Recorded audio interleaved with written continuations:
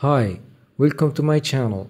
In this video, I'll be covering the basics of Firebase Realtime Database, which I have already done in the previous one, except that in this video, we will be making the different actions through server side.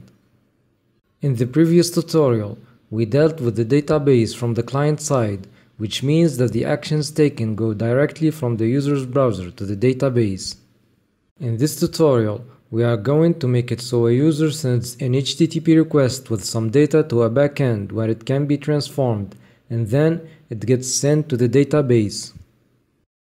Check the link in the description. It contains a good article explaining the main differences between the two methods, so you know which one to use in your next project.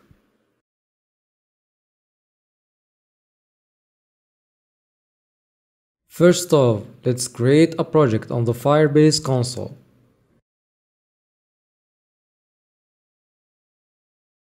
I have reached the limit of the number of projects allowed, so I'll use one of the projects that I have already created. Okay, that done, let's create a database by clicking on the Firebase tab, then hit the Create Database button.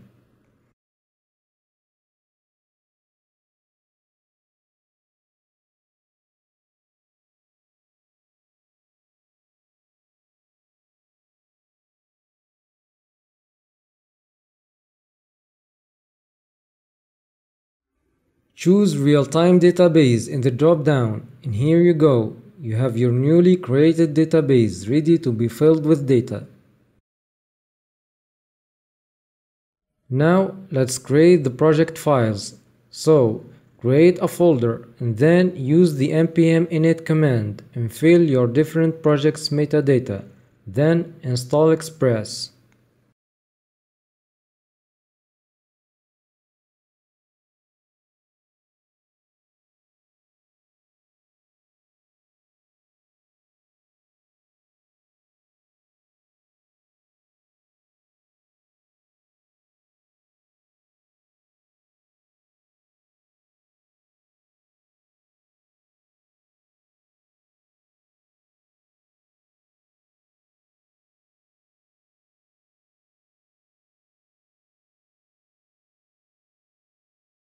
Let's create app.js and create a basic Expressjs app.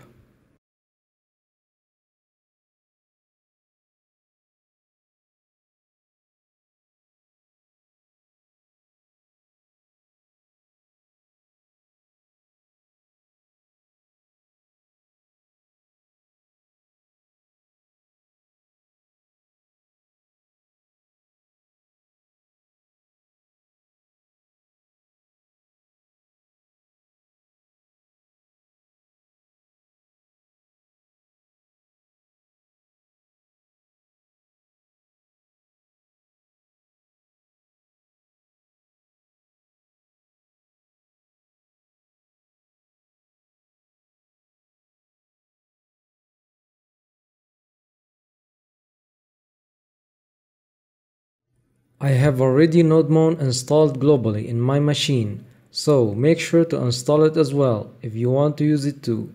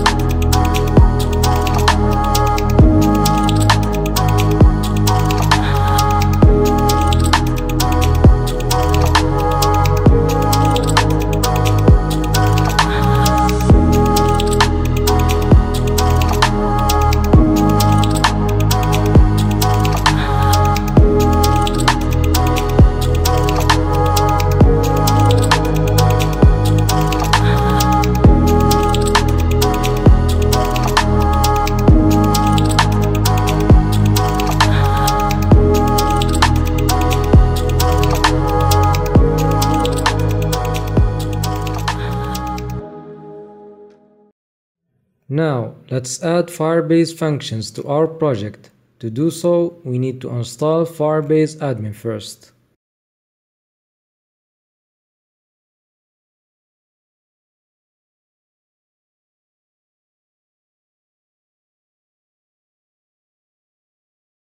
Now, we need to import it using require.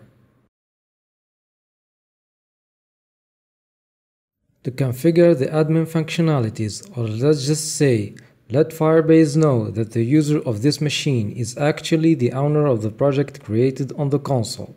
Go back to the Firebase console, Project Settings, then the Service Accounts tab and generate a new private key.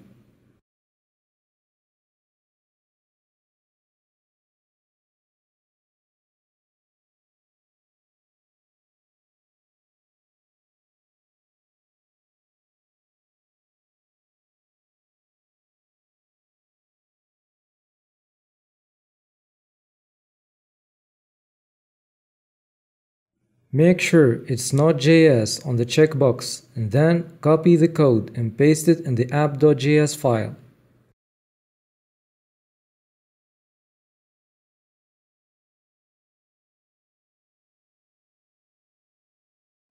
Copy the JSON file's path and set it to the service account variable, and that should be enough.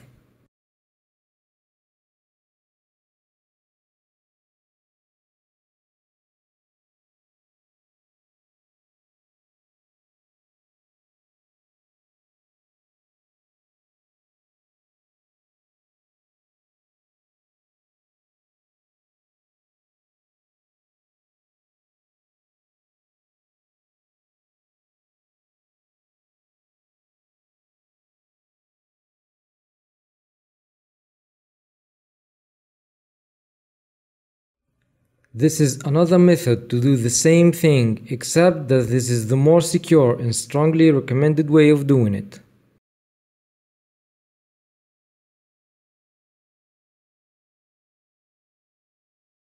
We need to set the credential using the application default function, which will look for an environment variable.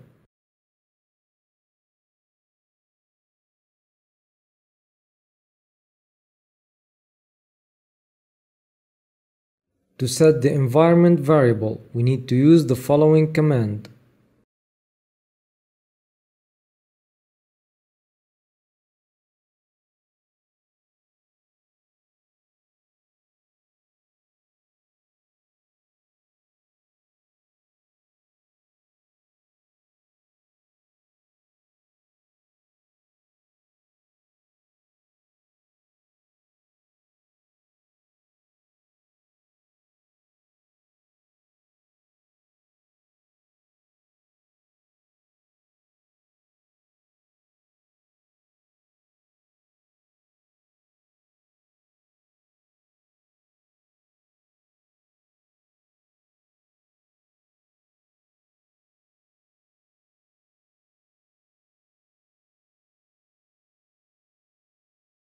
The only downside of this method is that you need to reset the environment variable again if you once close the terminal.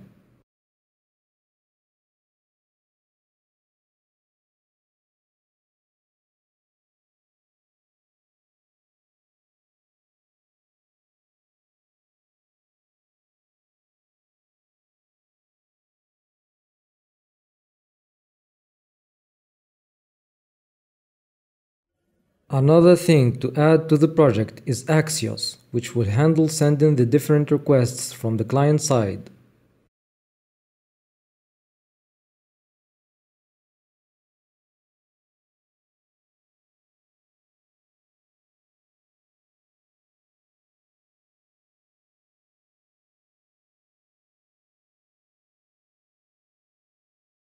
Also, another very important thing to add is Express.json, which is a built-in middleware function in Express.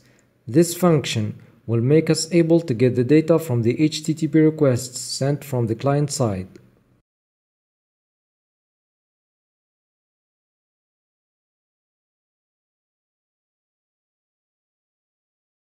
This should be enough for the first part of this tutorial.